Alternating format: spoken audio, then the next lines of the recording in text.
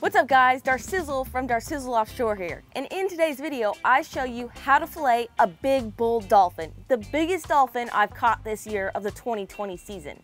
I caught this fish deep sea fishing out of Stuart, Florida in 90 feet of water, and we were free-lining live pilchards on the surface. Check this out and make sure you stay tuned to the end of the video because I open up the stomach and find some really cool stuff. Let's get right to it.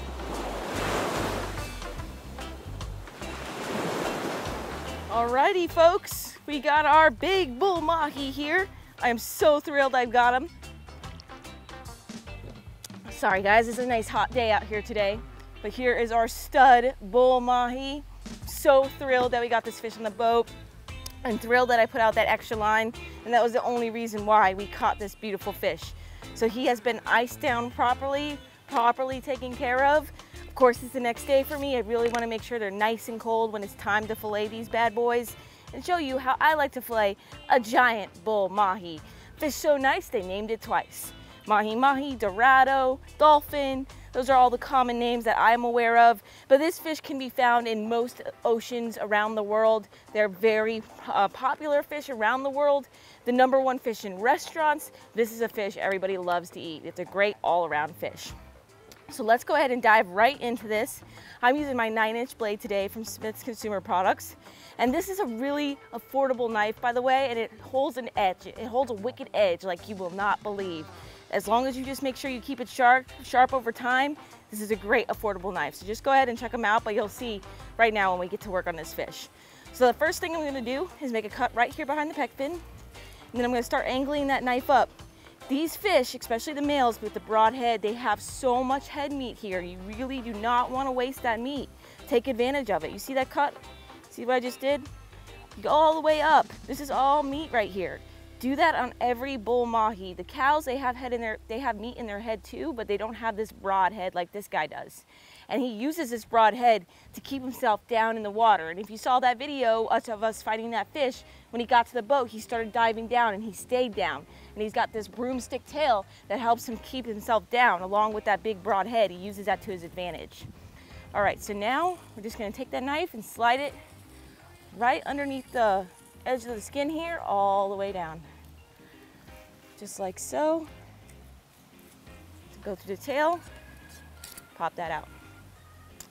Now, what I'm gonna do is I'm gonna make some cuts here, just basically lifting up the edge of my finger and using that blade and keeping it right along the edge here, on the edge of the bones.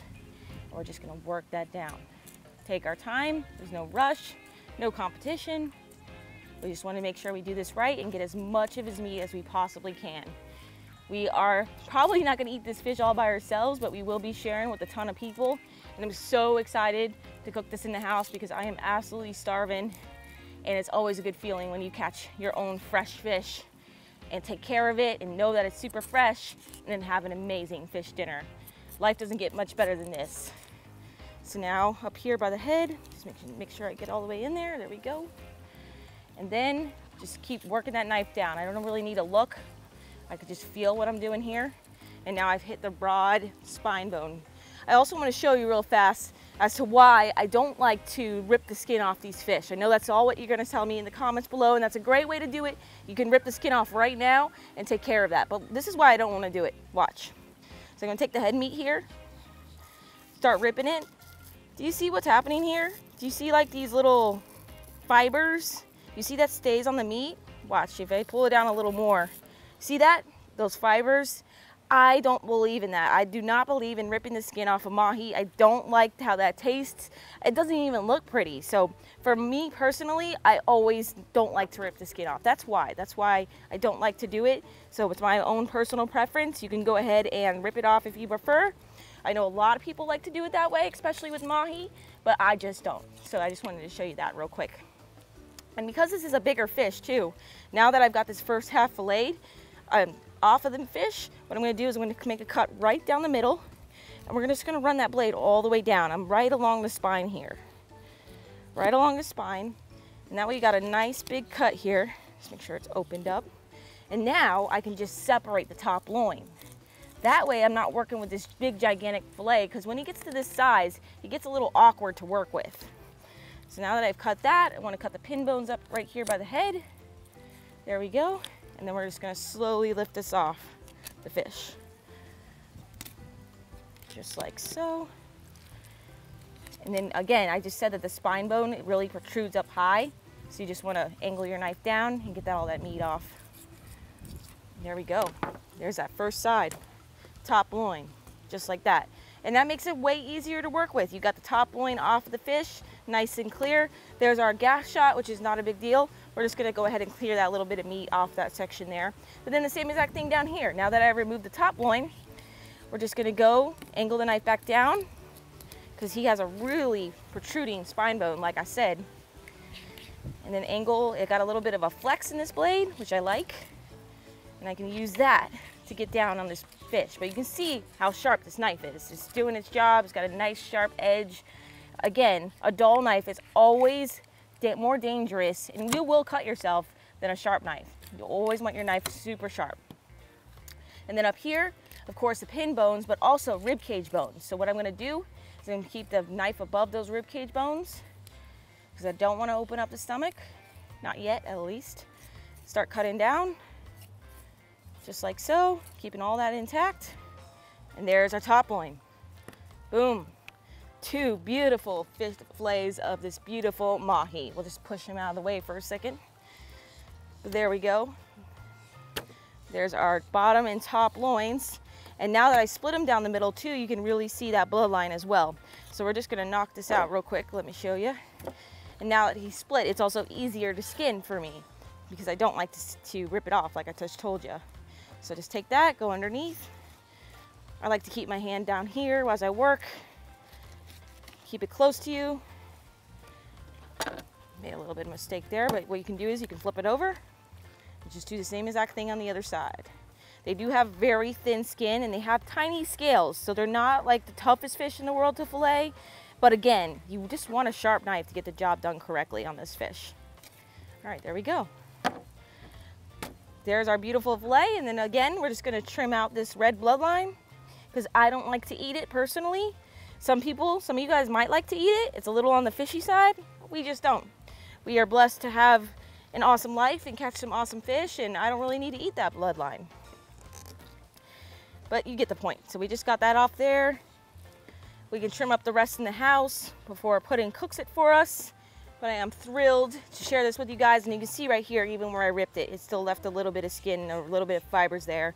And that's just the main reason why. I just don't like how it tastes. It's just my preference. So if you ever have ripped it off in the past, try to skin it and see if it makes a difference for you. We're gonna cut this into manageable pieces. And also don't forget about my code Darcizzle 15 for 15% off your purchase plus free shipping on smithsproducts.com's website. Bonus footage, I am checking the stomach of this mahi mahi. Just got done with the other side of him. He's all filleted up, and I want to check out the stomach, because you always can learn something from their stomachs, what they're eating out there.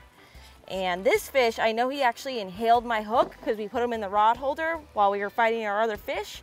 So I'm gonna probably find my bait in here, and hopefully my hook as well. But I just opened up the stomach. See what we got. Look at that. Couple of our pilchards. That is our pilchards right there. You just see how they came out head first. The head came out first. They eat them eating their head first. They don't eat them by the tail first. They eat them by the head. So always think about that when you're trolling offshore. They eat your ballyhoo or any kind of bait you have by the head. They grab that first. So that was cool to learn. And that looks like it. A bunch of other stuff in there. Ooh, that's like a little puffer fish. See all the little spines on it? Hold on. Yeah, some kind of puffer fish. I don't know if you can see the spines all over that thing. Pretty wicked.